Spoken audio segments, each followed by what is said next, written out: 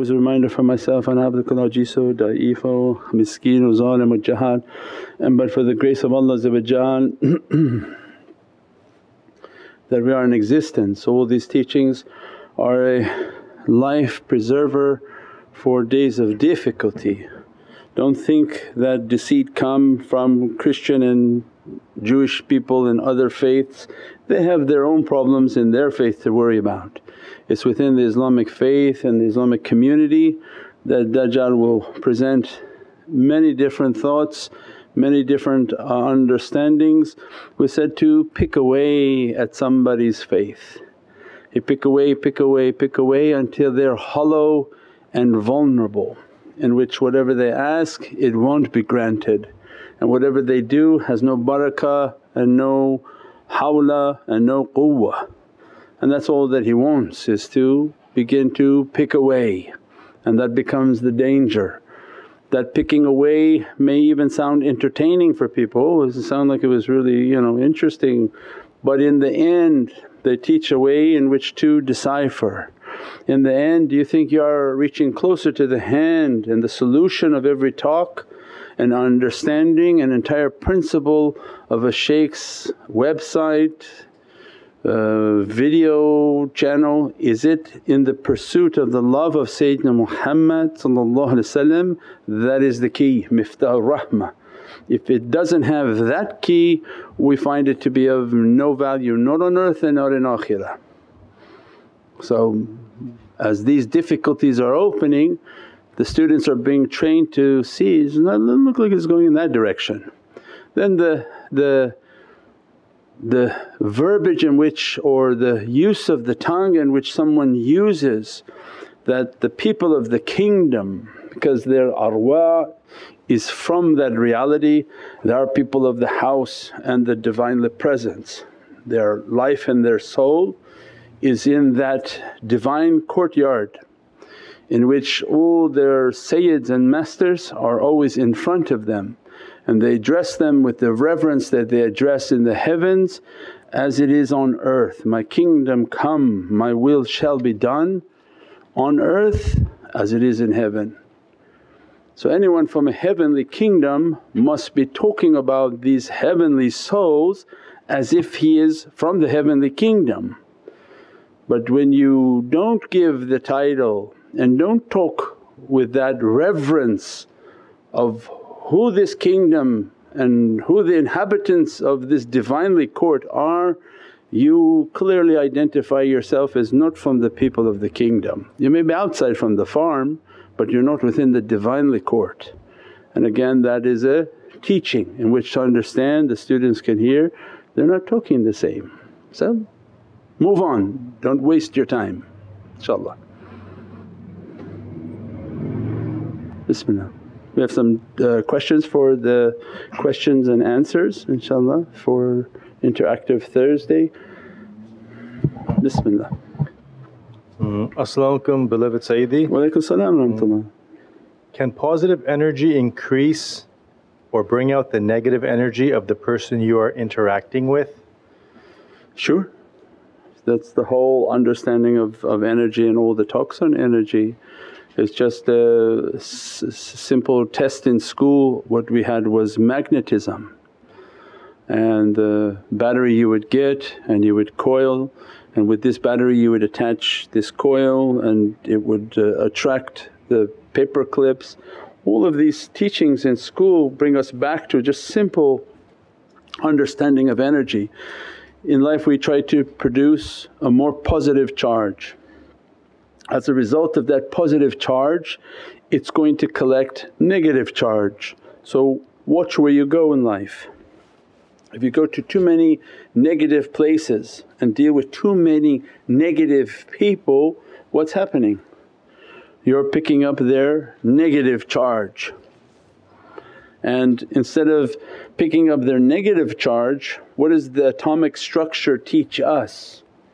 That if we're trying to reach our reality, I should be busy trying to get rid of my negative charge, right? So there's no growth of an electron until it gives away its negative charge.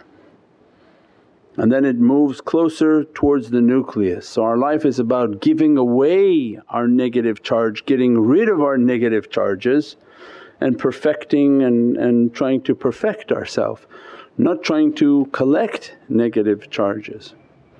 That's one understanding. So where we go and we go too much frequently in front of people, oh, you're going to be picking up a lot of negative charges, most likely you come back yelling, screaming, angry, frustrated and all these characteristics, because you're not somebody trained in which to wash, meditate, push away these negativities and then have strong spiritual practices in which to build your energy. And then the concept of having positive energy and going in front of somebody that not only is not giving away a negative charge but becomes angered by your positive charge. And that can be also the case because excessive positive charge burns people. So that's when people become agitated by the presence of somebody and their energies and their negativity, and that's also part of the experimental class. When you experiment with these energies you start to learn and understand. You put the ta'weez in the house and then certain people become angry, so that's a sign it's working. You put the pictures of the shaykh and somebody comes in and gets very angered by the picture, says, "What is this? Take it down," because again the energy that is on them is being burned by the energies that are coming from these holy people. But you put negative pictures and dunya images, they don't say anything, and all day long watching TV they don't say anything. But as soon as it comes to holy people and holy and heavenly divinely, everybody has a problem because they have their devils have a problem and they become just the voice of the devils that occupy them. As-salamu alaykum Sayyidi. Wa alaykum salam wa rahmatullah. Can you please guide us what to do when our parents are not interested in allowing us to have ta'weezes on and at home? Yeah, if you're living at home then try to hide these things so that you don't have to have a conflict with your family and you don't have to show it to them, and that's the only thing you can do is try to hide it. And if they're looking for it, put it in your pocket, and until you're of an age that you have your own home and you're free to do what you have to do for your belief and your practices, and inshaAllah Allah give you patience, sabr and support. But we don't encourage any type of arguments and debates. If you're living under the roof of somebody and they feel it to be offensive, then samina wa ata'na, we hear and we obey and try to obey the authority and not be confrontational, and you try to hide it, and it shouldn't be a problem if it's in your pocket and nobody's going to look through all your things. So that's a matter of respect. When you have your own residence and your own home and this is the way you want to live, then people who want to come and debate say, yeah, to you your way and to me my way is more important, inshaAllah. As-salamu alaykum dear Shaykh. Wa alaykum salam wa rahmatullah. Our Nabi said in a hadith about a time when staying home would be the best bet for a believer due to overwhelming sins and difficulties. Oh, was he talking about our time? InshaAllah Prophet described that the one whom is sitting is better than the one standing is better than the one walking is better than the one running. It means these were all a symbol of a great fitna that would come upon the earth, in which wherever you move you're either entering into sins and difficulties. And we see that on the earth everywhere now. We believe that these are the times of the last days, and glad tidings for the people of the last days, because along with all these scary teachings and signs and alamat, Prophet described to the holy companions that there's a nation in the end of time that would do anything for a glimpse of me, and they are my lovers. They love me and I love them. So that's a title in which Sayyidina Muhammad gave to the last days nation, and that's why all our teachings is last days, so that we can have that title. If you died with intention of Ahbab al-Nabi. We're not here to prove it, We're here to say, no Ya Rabbi, we're living with the intention that these are the last days. We believe we are the ahbab al-Nabi, the lovers, we are the people of this title, grant us this title, Qul a'malu bin-niyat. So the hikmah and the wisdom of these teachings, of which are many, is that we can have that title, that we trained all our life that these are the last days Ya Rabbi. Let us to have that title, and if you died in the process, alhamdulillah, Allah raised you with your intention that you are from the ahbab, you are from the lovers. Your life was to love Prophet and Prophet inshaAllah loves you. This is a comment. As-salamu alaykum Sayyidi. Thank you so much for everything. I learned so much from your teachings in a few months that I learned in my whole lifetime regarding this beautiful religion. Thank you. Alaykum salam, alhamdulillah. Thank you. Another question. As-salamu alaykum wa rahmatullahi wa barakatuh, Shaykh. Alaykum salam. I love you so much. It's beautiful to see the growth I've done until now with you. Thank you and Allah bless you. What is the symbolic meaning of the color green?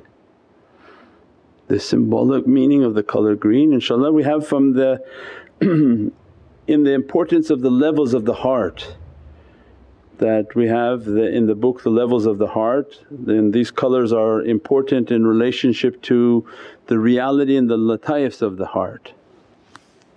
So that's important that to read from the heart book so that we understand the house of Allah, because anything that says heart, we said before, is a description of the house of Allah.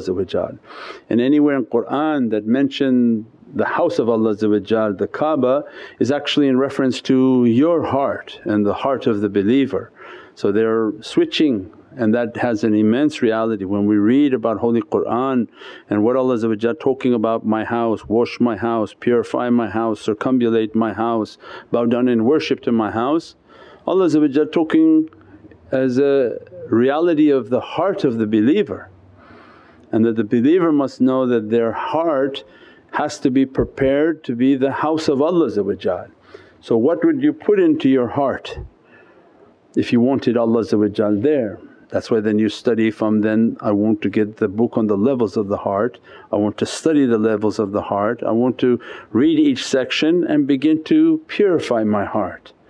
So we start with the yellow, then it goes red, white, then green, and then black into the center. Green has to do with the reality in which Prophet loved the colour green, and has to do with the resurrection, has to do with everything resurrecting and being alive. So when we see something green we know that it's alive. That so when autumn and all the fall, everything is dying. As soon as these things are dying they turn into a brown, then like greyish black. You see by the immensity of spring and the reality of Nuruz, why we say Nuruz in these cultures in the regions of Khurasan, these were the celebrations of the resurrection because of the immensity of the secret of the April showers, that Allah every year and at every occasion is resurrecting. So why do you think that it's hard for us to be resurrected? When every tree is being resurrected, every leaf is being resurrected, every flower that is dead in the fall and winter, all of a sudden by April a rain comes and these plants come back. This reality and the power of this rain is a secret. It's a secret of a life force that enters onto the soil, and by command a leaf is coming, a flower is growing, and everything is coming back to life. So this stage of the lataif, which is the khaffa, this you have the qalb, the sir, most secret. Then the khaffa's translation is the hidden, and then akhfa, most hidden, yeah, which is the hidden reality. So the khaffa reality has to do with resurrection, that we die from our dunya desire and the dunya reality, that we have to die. You're not really living, and we describe that as a seed. So all these analogies are the same, that if you think you're alive and you're a seed, that's not the life. The seed has to die, has to disappear. As a result, the flower will appear, the plant and the tree will appear, and all its realities. And that even has a reality. So somebody else posted something very nice that, don't look to the leaves of the tree but look to the fruits of the tree. So the tree as it begins to blossom, its reality is coming out, but don't be focused on its leaves but look to the fruit of what it's producing. Then it tells you where that tree is from. Because everything may be nice in the garden but what's coming from that tree of fruits, its source must be of a different reality. So green is resurrection and a rebirth, what we're all trying to achieve, to die from one existence and enter into the reality in which Allah has written for us, inshaAllah. As-salamu alaykum ya Sayyidi. Wa alaykum as-salam wa rahmatullah. It is an immense blessing to be guided to tariqah al-aliyah. What is it that made us sinners to have this privilege? Is it the du'as of our ancestors? Is it something we did before? InshaAllah it's Allah's ni'mat that whatever Allah has written as an immense blessing that has been granted to us. So it is a grant and a treasure from Allah that what been written from the day of promises, and Allah knows best from what He's written of pious people and the descendants of pious people. I think Mawlana Shaykh Sharafuddin Qaddasallahu Siru did a reality within Surat Al-An'am, the 6th surah, in which he pulled out the reality from that holy verse that Allah describes from the Prophets, we brought their ancestors and pious people. Means from the seed of their piety all the fruits that are coming will be pious.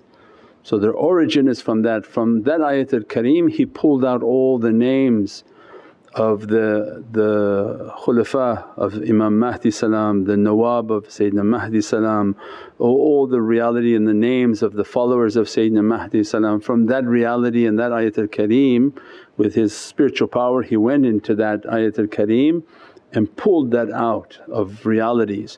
But the main understanding of the teaching is that from a noble seed comes many noble fruits. So they have an origin. For people to be in the turuqs and tariqahs and the Muhammadan haqqaiq, their nobility and the reality and the preciousness of their soul traces its origin back to something very important, inshaAllah. As-salamu alaykum Sayyidi. Wa alaykum as-salam wa rahmatullah. How to stay in the same feeling of contemplation when we are not in contemplation and prevent distractions? It's not about staying on. So our life is on and off. When you see the shaykh in a normal circumstance, he's off, laughing, joking and controlling himself within sharia, is not becoming crazy person. But many times people think that I want to go see a shaykh and see that, is he continuous on, oh my God he's so pious he doesn't even smile. No, that's not Naqshbandiyya. And the Naqshbandiyya teaching is that you have to understand the binary system, you have to understand on and off, you have to be able to turn off so that people can be at ease around you. Otherwise a continuous state of on would drive people crazy. They don't have the ability just to be normal and to recuperate, and the energy that would be coming from that you would blow the fuse of many people because it's just too much. So in their training and in their way was a continuous learning of how to be off, and as a result it's a dangerous state for the students because when the shaykh is off the students have to be on. Means they don't joke with him too much in which to lose their adab, because his state is off and think, okay now I can pass every barrier. So that becomes the whole way of testing, that they're keep their ihtiram, their respect, their understanding. At the same time the shaykh lowers it and makes it to be of ease so that people can be a little bit freer, in which Prophet described that, lower your wings to the believers so that they can approach you, so that you're approachable from the highest to the lowest, the most knowledgeable to the least knowledgeable. Your reality is approachable to them. And when the zikr starts, the talk start, it's on, their energy's on, their connection's on, and the tajallis are moving. They don't joke, they try to keep whatever tajalli they have. Some do joke because they're funny in their nature, and that's the tajalli of the shaykhs. Remember we went to maqam in Uzbekistan, Mawlana Anjir Faqnawi, Anjir with the grapes. So Mawlana Anjir Faqnawi I think it was in Bukhara, and they were describing this, and they say he was a very funny shaykh, he was a very humorous character. As they're describing it, we were with Shaykh Nazim, Shaykh Hisham, everybody at that maqam, everybody was laughing at that maqam. That Shaykh Nazim was like just making things and everything was funny, and the tajalli of the shaykh was actually there at the maqam. So they had a very lively, loving sort of jamali tajalli of muhabbat and love, and make it easy, and as a result many people were attracted to that reality. So alhamdulillah, inshaAllah make us to be loving, funny, easy people. Yeah, the scary ones are angry ones, that's scary. Why do they have to be so angry? Yeah, inshaAllah. As-salamu alaykum ya Sayyidi. Walaikum salam wa rahmatullah. Since so many new strains of viruses are evolving, just as you warned us, should we also be prepared for a zombie virus? Zombie, that's what the CDC has on their website.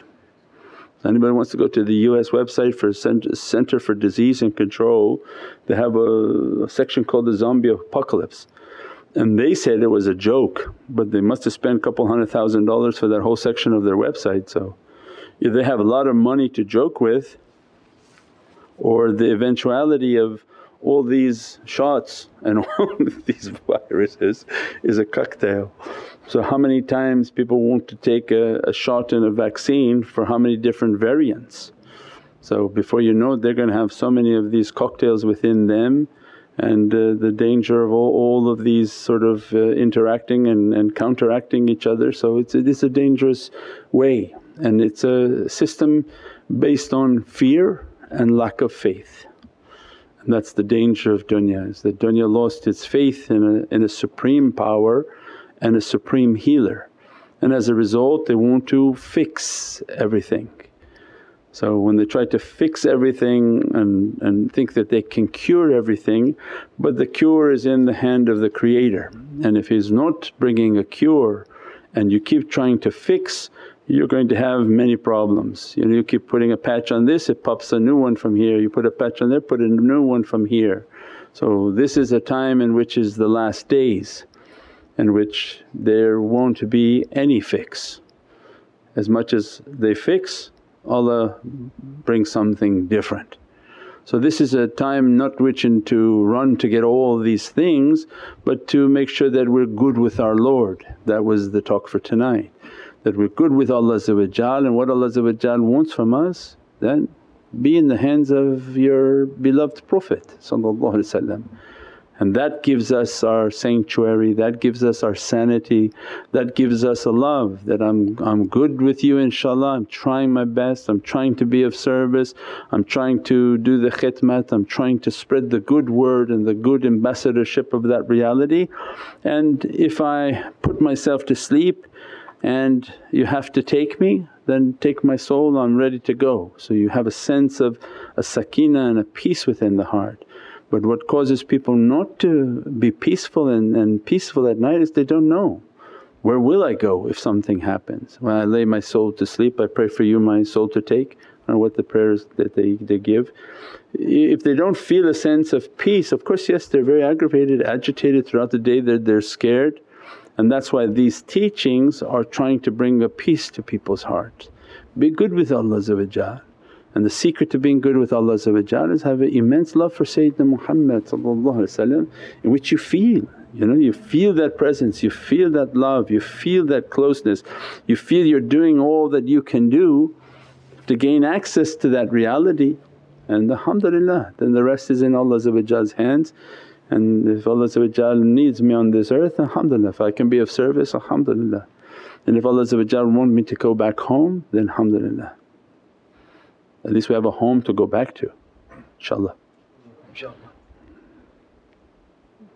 As-salamu alaykum wa rahmatullahi wa barakatuh, Sayyidi. Wa alaykum salam wa rahmatullah. How do you contemplate in tafakkur and slow down when tafakkur is just trying to make the connection with the shaykh? Please forgive me. How do you slow down? Yeah, just the process. It's not an easy process because Western ideology makes it sound so easy and hug a tree. It's not like that. As soon as you want to sit and meditate, your nafs not going to allow it. It's not now, not do, you have to do this, you have to do that, we have all these things to do. That immediately you can hear the waswas. So that, oh that's a waswas, yeah that's the waswas. And to sit in an area that's quiet and everybody's asleep and ask for support and the madad and visualize the shaykh is in front of you, do your awrad or just breathe. It's not an easy phase, that is the slowdown. Once you do that until you can begin to feel that energy and the faiz and the connection.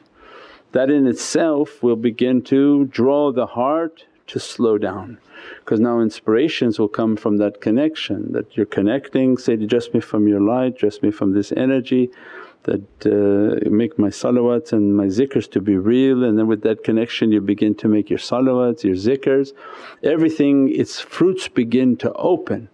The more you enter into that grave and slowing down, the more the fruits of akhirah are attracting you.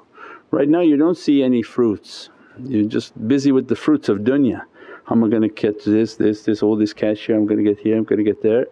So for someone to actually slow down, try to make the connection, and then Allah will begin to open the real fruits of what's happening of these energies. You make it zikr in your meditation and begin to make salawats, and you feel the real power of what these salawats are doing. You feel energized like a power plant is coming through you through the salawats. So all of these Allah will begin to open these energies.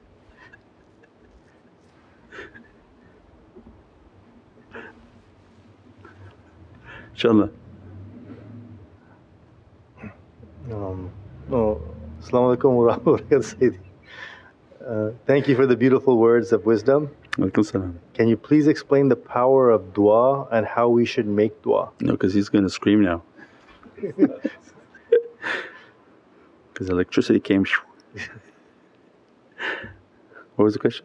Can you please explain the power of dua and how we should make dua? The power of dua and how to make dua. We said that the real dua is not on the mouth.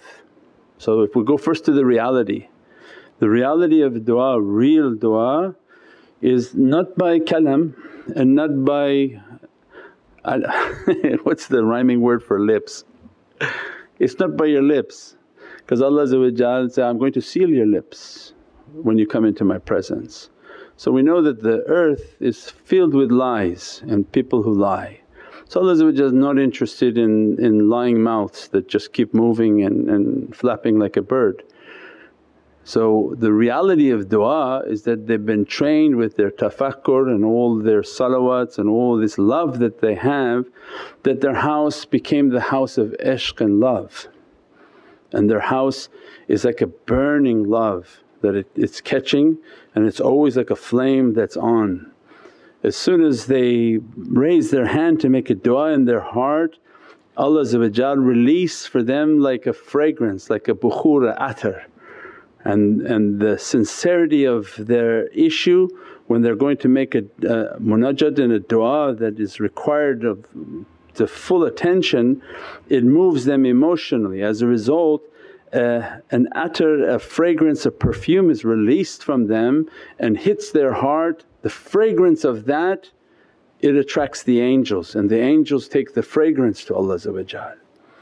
And that's the dua that Allah accepts, the one that is coming through the fragrance of the heart. That's the aromatherapy, that's the angelic therapy, that's the reality. The other ones now lesser dua is going to be by the one from the mouth, in which they're making their du'a, they made their practices, they made their istighfar, and then that becomes all the energy practices that you wash. Anytime you're going to do anything spiritual, you make wudu, you have salatul wudu, you sat down, you used your siwak, you made your istighfar that day, you made salawat on Sayyidina Muhammad. Once you made your istighfar, it's like a washing machine. Once you made salawat on Sayyidina Muhammad, then you begin making your du'as. And said the highest and most noble du'as are the durood al-sharif. The app is filled with salawats, those are all immense du'as.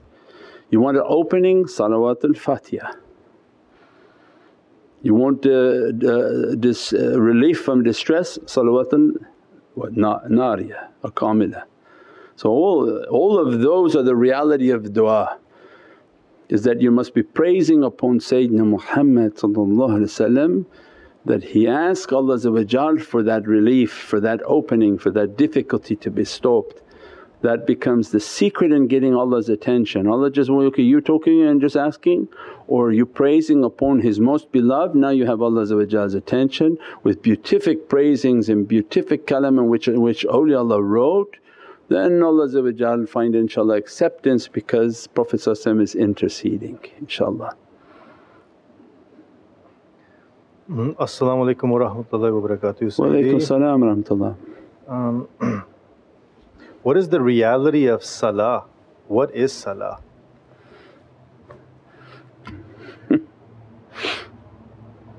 The reality of salah, that's going to require a whole talk. You should write that down for tomorrow night inshaAllah, and we go into the reality because that's the whole talk. I mean, the reality of salah. We have videos on the website and articles on the website. Go to nurmuhammad.com, and the reality of salah. That salah is a communication that Allah gave to us. One is the grounding of the donkey. So the real salah is something different. This imitated salah that we are doing is a form of discipline in which to show Allah you are capable of disciplining your bad character. So when we meet people who, we said in the video that came out on Saturday, they released the video on Wednesday, it wasn't Saturday. Yeah, it was supposed to be Saturday, then it was supposed to be Sunday but it came out Wednesday. That's why he screamed, "Ah!" But in that video it talked about that reality and that where are we?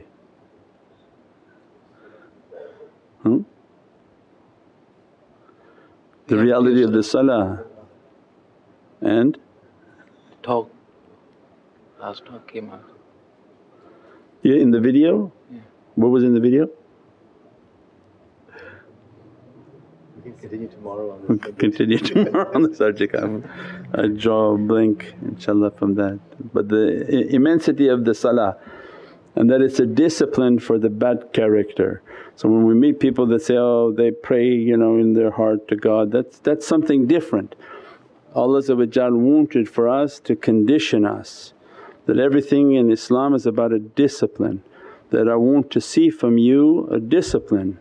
I want you to discipline yourself. We say, why in the principle of accepting Islam the first is the shahada.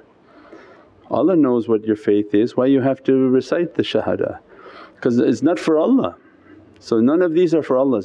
Allah doesn't gain wealth by your wealth, doesn't gain power by your prayers, He doesn't make it glorified by our praise. These are only for you and ourselves and our nafs. One to beat down the nafs and release the soul, and that's what Allah wants. You're on earth, your soul is being held prisoner by your nafs, your ego, bad character, and these practices will break that. So as soon as they come and they give their shahada, a testimony of faith, it's to reaffirm for yourself, that confirm to yourself there is nothing but Allah and that Muhammadun Rasulullah and that Muhammad is the messenger of Allah. It's not for Allah, but for me to continuously confirm to myself there's nothing but Allah means that I don't exist, and that Muhammadan Rasulullah is the messenger of Allah. So who am I? So then I completely negating myself and confirming the azimat and immensity of Allah and the love that He has for Sayyidina Muhammad. When it comes then to salah and the usul of salah is that to discipline yourself. Go wash, oh I don't feel like wash, you have to wash. Then go make your salah, move through your movements, and then the reality of each movement is the ihtiram for Divinely Presence, that when you stand is the glorification of Allah, that you stand for Almighty. When you enter into ruku', Allah is allowing you to come closer. So as a result you bow into that presence, that your glory and your magnificence, that I'm nothing. Then Allah giving isharat to raise your head, and as you're coming back up and glorifying Allah, the azimat of Allah and the might and majesty of Allah require you to make sujood. Because Allah's opening His lights onto your soul, as a sign of the immensity of that, go into prostration. So that to glorify, the highest glorification of Allah is when His servant is in prostration. That my light's shining upon you, prostrate yourself to me to show my superiority over you. So it's for me, Allah doesn't need to know His superiority, He already knows it. I need to remember it at every moment. And when Allah finds satisfaction in the servant, that they're consistent with their salah, they're doing these things, means they have a dominion over their beast. So they have a ability to ride their beast. Then now all these other usuls are coming in and perfecting the character, bringing down their beast and bringing out the reality of the soul, inshaAllah, with good character and all of the different practices, inshaAllah.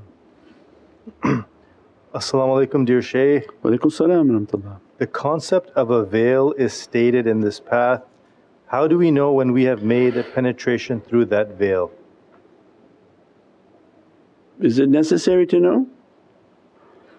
Because these veils that we talk about and maqams that we talk about, there's no doubt in them because they're not philosophies. What you enter in, you know you entered in. What Allah dressed you with, you know that you've been dressed with. There's no doubt, there's no guessing, there's no, did that just happen? It happened. Yeah, so it's not something that will miss you and you didn't catch it, you didn't write the exact salawats on this time, or you didn't do the 10 of this one and it went by. And you know that when something happens it's a significant happening. So it's not something that anyone's going to miss. So these tajallis, these lights, these energies, when Allah going to dress the servant with their connection, we said before they don't have to guess if they're connected. You feel as if the shaykh grabbed your heart and you feel like you're having heart attack. Means their light and a jalali tajalli is now in the heart and grabbing, and as a result you feel that energy. When it happens, you feel the energy. When Allah ignite the servant, they get heated. So you didn't guess, you're heated in the middle of the zikr, salawats, in the practices. So these are known events that will happen to the servant. It's not something in passing that came and went, or close your eyes and you see orbs are going around. This is not it, this is not what they're talking about. The tajalli in which Allah want to dress the servant, it's a happening. It's an awakening. They feel the energies, they feel the heat, they get heated up, their body is all heated up.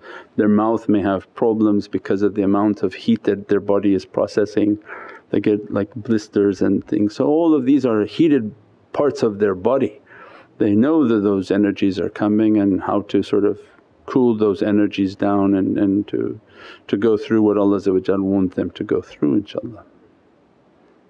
As-salamu alaykum wa rahmatullahi wa barakatuh, Sayyidi. Wa alaykum salam wa rahmatullahi wa barakatuh. What are we supposed to do when we come across friends and family who are in difficulty? Not everyone is following tariqah, but can we remind your teachings to them and guide them to you, or just pray for them and not attract their negativity on us? Yes, you can share the links. That's a good subject that we saw, that sometimes people start posting, and because of the life that we live now on social media, which wasn't like this 25 years ago, we would take the shaykh's teachings and we would give out cassettes. There was no emails 25 years, it was just coming out the internet.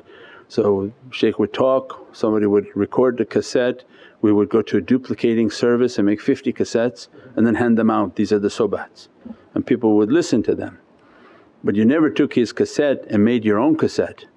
And Shaykh Nazim is telling you now, put the honey down, don't drink like that. And nobody would get your cassette. They said, what is that? So now this was me talking about what I heard in my ear from Shaykh Nazim's talk. So this was not like that. But social media now changed where everyone now is giving their own sobats. So that's different. When you take the shaykh's teachings and you begin to make your posts based on as if it's a teaching, and you begin to have a few people following. The danger that's happening is that the shaykh is a lion tamer. He's being attacked all the time by the nafs of people, by the characters of people, by the nazar of people, and Allah has set him up in that position. Means that for him to go out they must have shield and put all different barriers of protection and said, now here these lions go out, because they're all trying to attack you. Their egos are not happy with the talks, their nazars are not happy with the… so they have a protection and a training which they've gone through. When people are interacting now on social media, posting some teachings, some knowledges, writing it in their own way, they begin to attract certain people. Then you can see them cross posting, oh this is Ray, oh mashallah this, then this one posts and they say happy things on their page, and then they post back and say happy things on their page. Before you know it you're dealing with lions. At one point somebody's going to be insulted that, oh you're actually trying to teach me? Who are you to teach me? Because it was just listening before, now they got an audience, they might as well throw in some teachings too. And that's where the danger, and people begin to fight and you see all these negative comments start to come. So that's the difficulty. So imagine doing that with family where you're not really versed on it, and now all of a sudden you're going to sit down and the nafs says, well let me just sort of come in as a preacher into this family gathering and begin to teach them everything. That's one way to get like beaten up by your whole family audience. And where did you come from? Now you're going to teach us? So yes, as a matter of fact, sit down, grab a chair, stand up on the chair like it's Jummah. Yes. No, so this is difficult. But if you have like social media and you want to say, oh this is the shaykh I'm following, if you want to listen to this video it's the shaykh talking. And then you're also in the barakah of propagating his da'wah. If this is his mission from Sayyidina Muhammad, support it. Then you're getting the support of the rida and satisfaction of Prophet. So when you support with your money, with your time, with your funds, with your ability, when you're reposting, taking a video and then posting it on Facebook, imagine 300 people are watching now. And 300 people, go to and find your favorite YouTube video of ours and post it on Facebook with 300 posts of videos. So now how many people would you attract that way? But unfortunately 300 people want to post their own quote and attract people to themselves. So it wasn't propagating the shaykh's teachings, and that becomes the difference. If they have the discipline and inner discipline, they'll take his videos and send them out. They'll go to the website, look at the articles they like. So, oh I like about meditation, I'm going to post all about these. I like about numbers, I'll go there and find all the articles on numbers and I'll post about these. And my friends will know that I like about numbers and they say, oh this is interesting, I didn't know the shaykh wrote like this. Those are what's important, because that can disseminate the knowledges, that disseminates all the teachings, and at the end of the day we feel that, oh the Prophet is happy with us because I believe the shaykh's mission. I don't know, the ulum, the knowledges that are coming out, I see what its source is, not of a normal source, and this is what I want to support. And I made my life to support that way, and so alhamdulillah they build that relationship and they build the nazar of Sayyidina Muhammad. But if they want to build themselves they don't get that nazar, and they eventually going to have a lion that bites them. Because in that group there's somebody going to turn And when they turn, it's going to be vicious and they begin to attack and it becomes something of an unhealthy nature. But at the same time they didn't get the nazar because they weren't propagating the realities, they were just beginning to propagate themselves, inshaAllah. Subhana rabbika rabbil izzati amma yasifoon wa salaamun al mursaleen walhamdulillahi rabbil alameen bi hurmati Muhammadin Mustafa wa basiri Surat al-Fatiha.